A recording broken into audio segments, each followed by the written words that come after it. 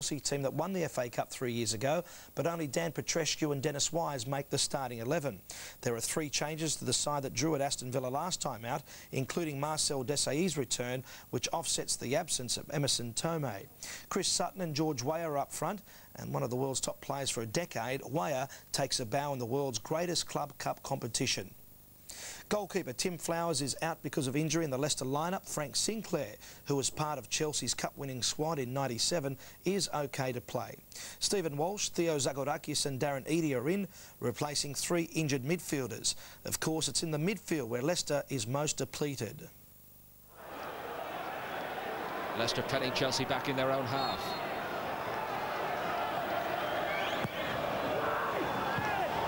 Well, the first half save of the day, and not surprisingly it's made by De Hoy as Leicester press again, and Walsh, don't think he gets a proper contact on this. Got piece of it jumping against Poyet. Lombard, Dennis Wise. Sutton on the half turn, did it nicely. This is Weah. 1 or 2 promising combinations coming from those 2 together. Chris Sutton's won the free kick. Zagorakis just caught him. And it's a very good position for Chelsea, this. Much better as the home side start to settle here.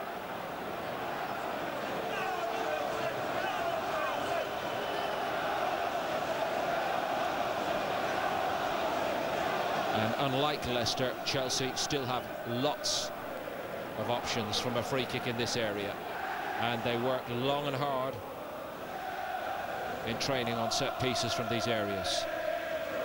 Gianfranco Zola is only among the subs today. He works harder than anybody, I can tell you that for a fact. But still they have Sutton, Poyet, Wise and Petrescu doesn't even get the chance. He's been pushed aside by the skipper.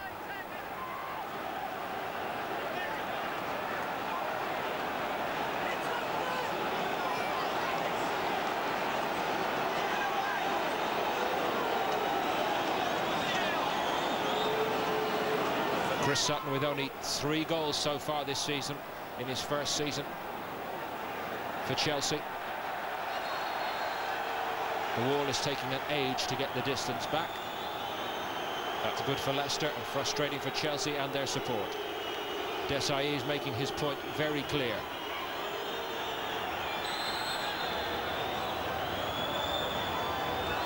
It's Sutton. And it wasn't missing by much. Well, I think he deceived 1 or 2.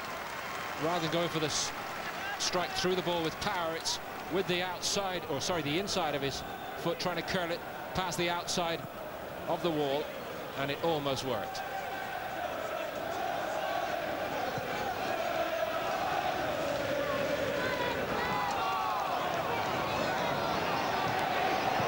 Desailly is a big, strong man, but he's really got his hands full in the physical department today. And this little fellow Wise, who loves to get involved in the nip and tuck in the middle of the park.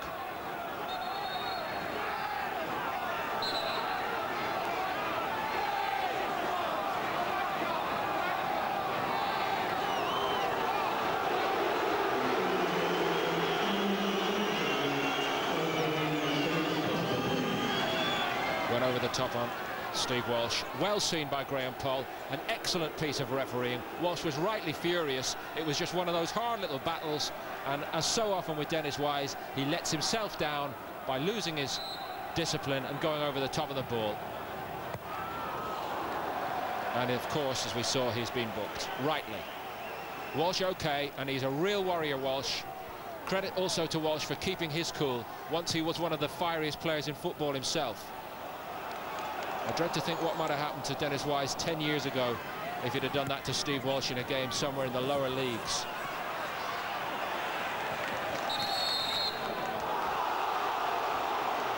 Sutton frustrated by that decision. And his little show of petulance will earn him a yellow card. Chelsea just cannot afford to get rattled like this by Leicester. This is just perfect for Leicester. Chelsea collecting cards, they're losing their rhythm, and the home crowd are getting very, very uptight. It's just what Leicester City could have wished for.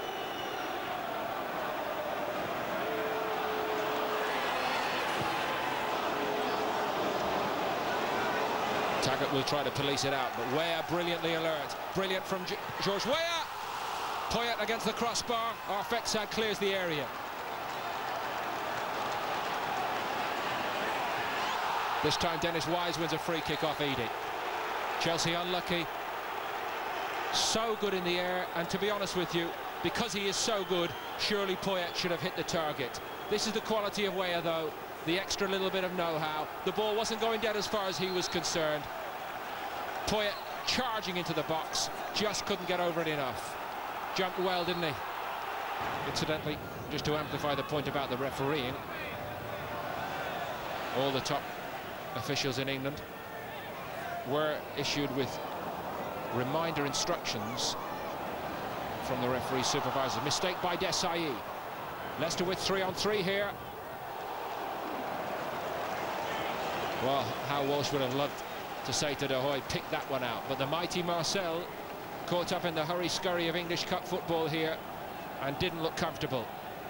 Also looked to be grimacing with pain, as though maybe he's still feeling his injury. Presentable chance for Leicester. Dennis Wise with the corner. Headed clear by Heskey, but not too effectively. Back post, good variety from Wise. Weah won it there. And this time Chelsea break through Gus Poyet. And now he is in double figures for the season. Quality beginning to tell at last for Chelsea. Weah the architect. And how relieved they are as Poyet breaks through.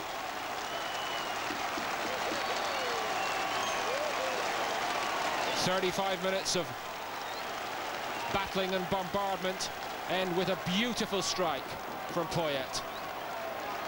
Suddenly Weah in the last 5 minutes starting to affect the outcome of this tie with his awareness and pace and touch, and how brilliantly he did here in the air this time to set up Poyet. They had an awful lot to do, and the Uruguayan, with such an instinct for goal, did it all so well.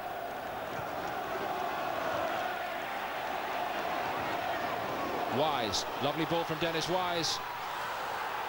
Well, they look pleadingly to the referee, and shades of that incident perhaps with Erland Johnson. Petrescu went down this time. Graham Poll, the referee on this occasion, didn't want any part of it. But uncannily like the infamous incident, unbelievably like the incident 3 years ago here at the other end, when Erland Johnson went down under a challenge and won a penalty, which actually put Chelsea through in the FA Cup against Leicester.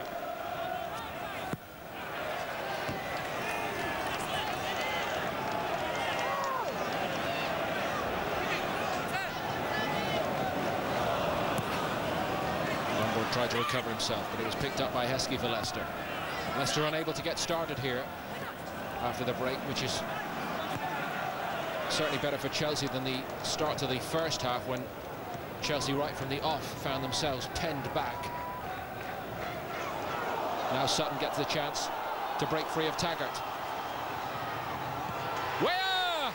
Brilliant, absolutely brilliant, and Chelsea out of nothing lead 2-0. Well, if Chris Sutton isn't scoring them, he's playing his part around the field as a team player here. It's just a big ball over the top into the corner, but Sutton makes something of it, and Weah too sharp. And how important his contribution has been. He made the first, and now he's got the second.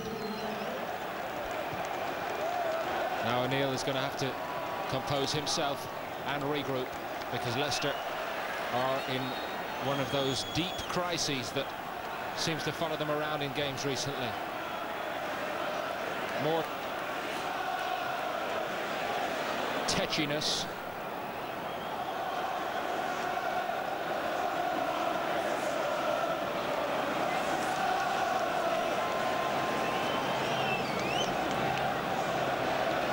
Steve Walsh, the latest player to be booked.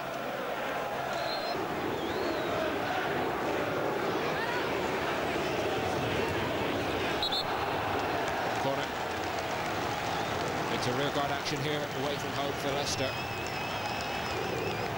One more surely would finish it.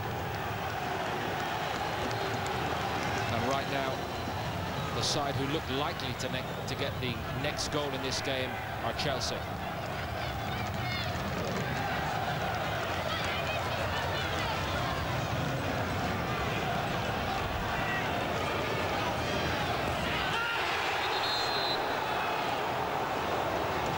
Ball was out. Wind, if anything, getting stronger at Stamford Bridge. Apologies for the momentary juddering of the picture. I do remember actually a game a few years ago at Stamford Bridge where wind stopped play. Actually, what happened was that it was so windy at Stamford Bridge one night 6 or 7 years ago, a cup tie, that the game actually was called off about half an hour before kickoff by the referee, because actually he couldn't guarantee the safety of the roofing in the gale force winds. Happily, the stadium has largely been rebuilt since those days, and I do think it will not happen again.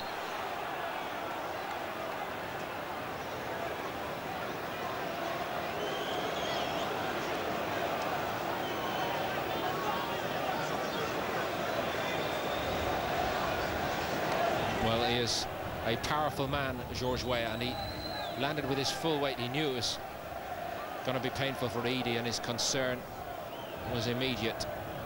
Nothing malicious about it. Leicester at last in this half with the chance to exert some pressure, and they've got the three big ones forward. A little bit of argy-bargy. Walsh off the ball. Like I said, Steve Walsh, not a shrinking violet.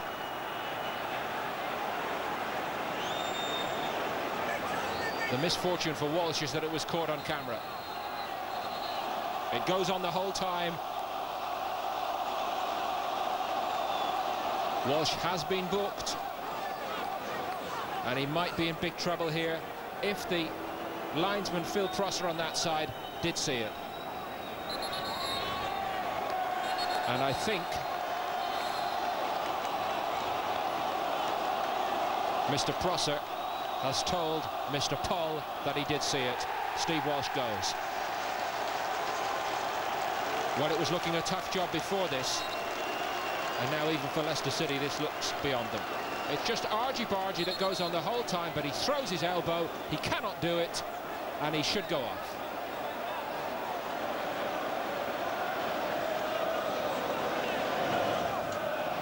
The thing with Leicester City is, when the odds are stacked up against them, they simply roll their sleeves up and relish the challenge. So they won't be, I tell you now, they will not be despondent about the extra adversity. Now they're down to 10 men, they'll just say, right, we'll get on with it, and we still fancy ourselves. And we've seen it from them so often.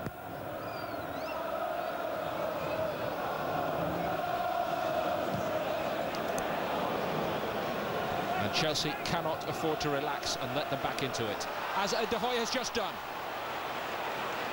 Savage almost punished him. I've got to be honest, you do lose count of the times you see Ed De Gea taking outrageous risks with the ball at his feet. Wise to Lombard. Petrescu. Good pace from Lombard, but equally good pace from Edie. And he did track him well.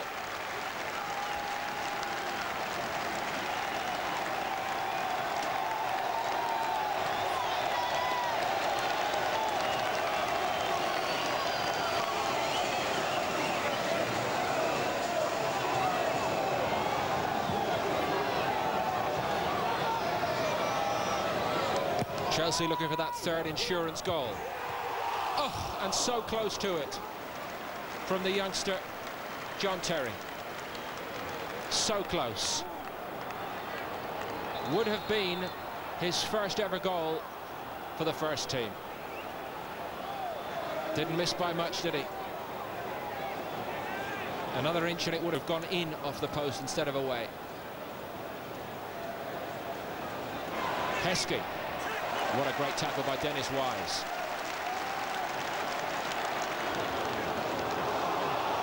It's Poyet for Chelsea. Options left and right.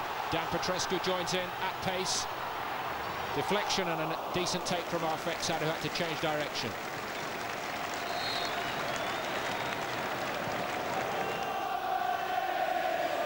Definitely was a decent save by Arfexad, who did have to adjust as it was deflected to his near post side.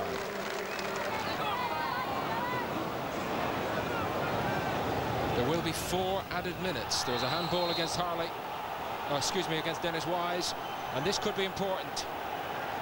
And I'm afraid it's very bad news to end the day for Chelsea. Dennis Wise knows what he's done. He goes off. Inadvertent it may be, a reflex action, but poor old Dennis Wise suffers the same for this as if he'd lost his head and committed a rash tackle, injuring an opponent. He knew it immediately, didn't he? So 10 aside here. De Hoy's missed the cross and got a bit lucky. And had Graham Fenton been able to make more of that, who knows what sort of drama might have unfolded here in injury time. It's a lovely ball, the best cross Leicester produced in the second half, and De Hoy really came for a ball that maybe he might have left alone. And a day which would certainly have dawned worryingly for Vialli and Chelsea, knowing Leicester City's incredible will and determination and ability to produce results against the odds. It looked like it might be a tricky afternoon, and in many ways it was one. But Chelsea have come through it with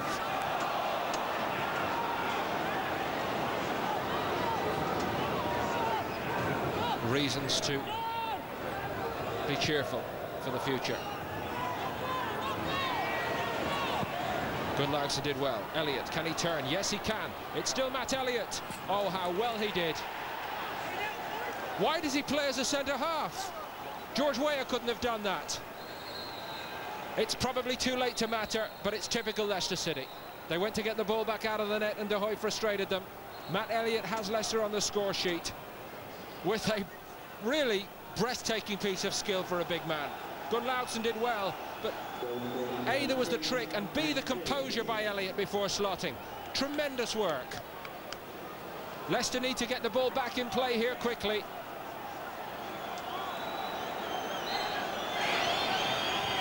Now Leicester have got to win it back and launch it. Here it goes. Graham Poll shows no inclination to blow so far. Every Leicester player will just fight to get into possession here. Edie's done well. This is Leicester City, the team that does not know how to lose a game. Surely they're not going to pull this one out. My heart will not take it if they do this. Danger. And Chelsea, this time, finally put Leicester City away. Spirit and determination encapsulated. But this was Chelsea's afternoon, despite the last 60 seconds, where Leicester City again proved just what they've got. George Weah's day overall, and certainly Chelsea's day. A very, very important cup win, and a big, big sigh of relief for Gus Poyet and Chelsea at the end of it. A little bit of nastiness spoiling the post-match greetings, I'm afraid. O'Neill doing the right thing, getting Leicester players away from the heat. And let's hope that the lingering bad feeling between these clubs can be put to one side. George Weah made the difference over the whole piece for Chelsea, certainly, and on the day Chelsea probably deserved it, but Leicester City demonstrated yet again their unique ability to make a fight of every game they play in. Leicester City have got other trophies to aim for still, but Chelsea take another step toward the FA Cup final and may well tonight be favourites to go on and win at Wembley in May. The result here, tight though it got at the end, Chelsea 2, Leicester City 1.